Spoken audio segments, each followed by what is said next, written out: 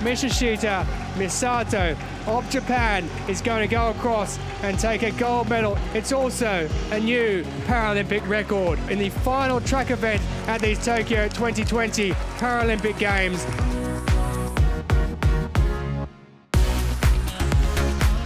What a performance it has been. Absolute class.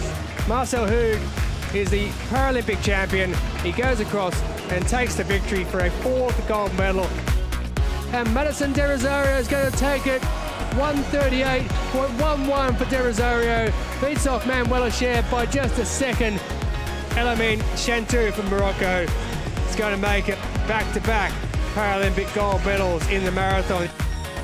And down into the last 10, he's going to go across in a new Paralympic record time of 2:25.50. It's back-to-back gold medals for Li Cheyan of China.